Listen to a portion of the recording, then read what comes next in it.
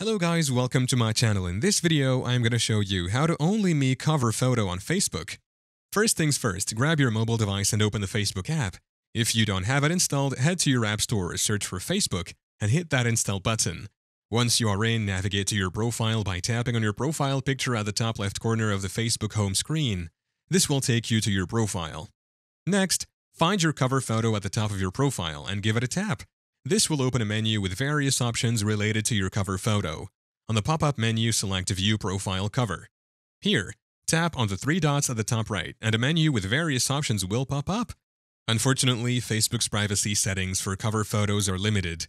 While you can control the audience for most of your profile information, the cover photo is visible to everyone, even if you set your posts and other details to only me.